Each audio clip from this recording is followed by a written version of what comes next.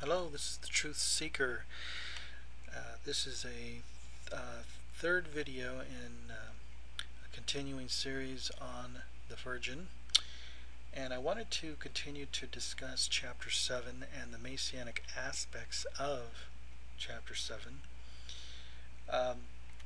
Many would say that Chapter 7 has nothing to do with the Messiah. Here's an article written by Daniel Gruber, Modern Rabbis and the Virgin Birth of the Messiah. All these links I'll put in the description. Alright, he covers this topic in the very end of the article, in which most people would say the context has nothing to do with the Messiah. In fact, most modern rabbis would say that the Emmanuel of chapter 7 is actually in reference to Isaiah's son in chapter 8, and his name is Maher Shalal Hashbaz. Now, basically, what I have to say about that is, well, that could be the case. Daniel Gruber, in his article here, points out some very good things regarding Maher Shalal Hashbaz, and how he doesn't really seem to fulfill chapter 9 of the son who was given, the government would be on his shoulders. His name shall be called Wonderful Counselor, Prince of Peace. We don't really have a record of that, and we don't really have the story of Maher Shalal Hashbaz.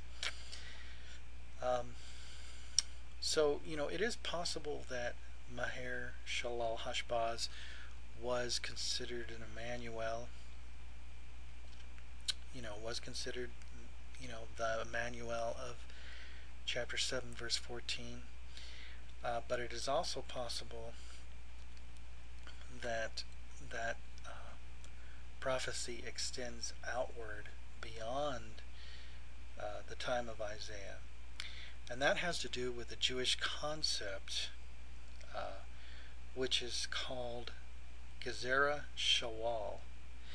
Now, I'm looking at Dictionary of Biblical Criticism and Interpretation by Stanley E. Porter. And he's going over this topic here on page 304, which basically means literally an equivalent regulation or a parallel.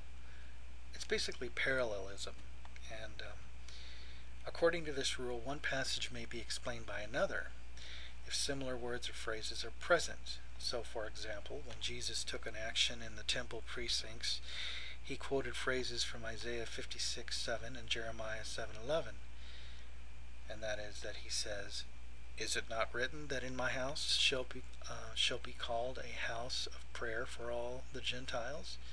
But you have made it into a thug's lair."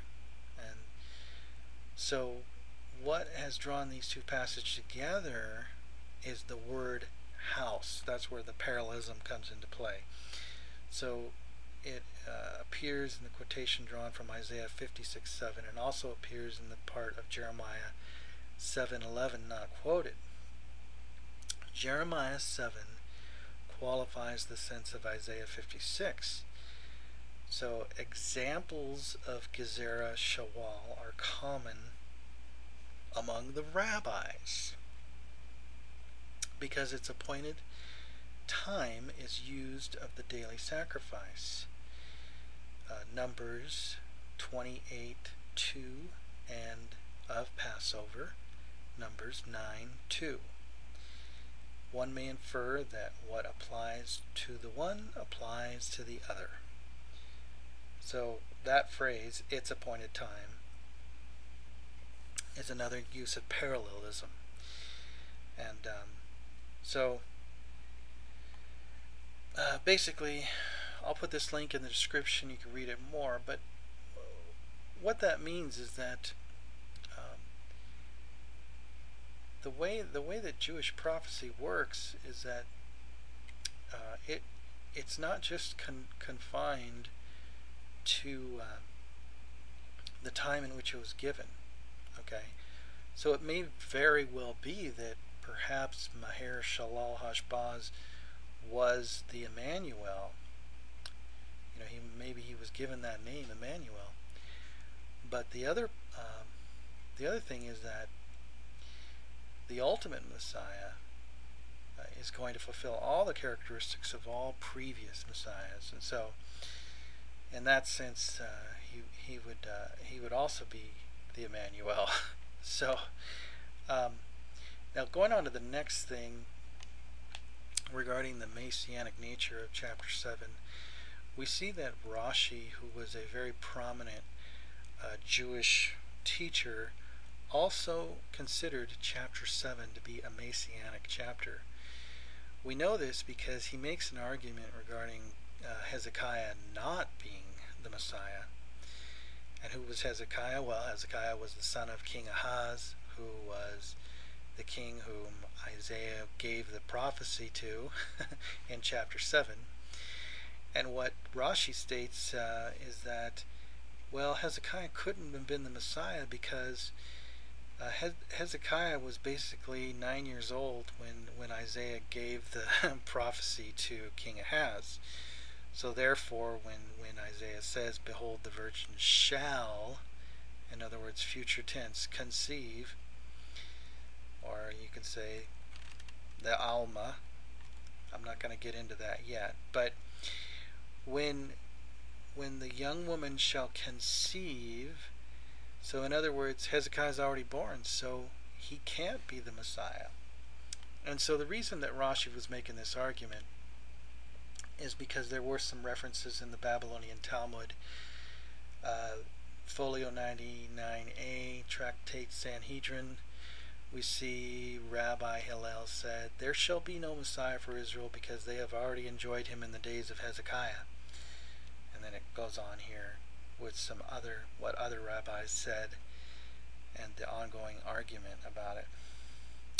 So basically Rashi is responding to that claim that Hezekiah was the ultimate Messiah. Now, I'm not going to deny Hezekiah certainly was a messianic figure, but there's always this struggle between who is a messianic figure and who is the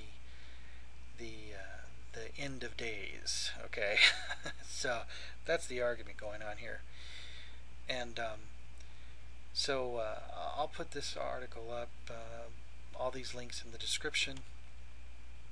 Here's another wonderful article, and this has got some links in here to the Sanhedrin 99a. This has got some stuff in here on Rashi as well, talking about that verse. And the article is called Torah Answers for Anti-Missionaries. And so a really good article. And I think that'll wrap it up for this video. And there is another thing I was going to say about Maher Shalal Hashbaz. It's very clear that Isaiah had at least 2 sons, but as you read chapter 7, chapter 8, chapter 9, you begin to wonder if he had a 3rd son, and maybe that 3rd son name was Emmanuel. Who knows? It's a possibility. But the other thing, it's odd too, because modern day rabbis will tell you, oh yeah, Maher Shalal Hashbaz was the Emmanuel of Isaiah's prophecy. But in the past, we have Rabbi Hillel saying that, oh no, it was Hezekiah, So obviously, you can see how there's some confusion and there's some ambiguity there, and so I just wanted to point out again, that Hebrew concept of Gezerah Shawah, Shalwa, basically parallelism, and the nature of Jewish prophecy, and that they're looking at historical figures and looking at themes in their life, and those themes are, they know that those themes are going to play themselves out in the Messiah to come, the Prince of Peace. So anyway, God bless everyone. Keep seeking truth, and I look forward to my next video.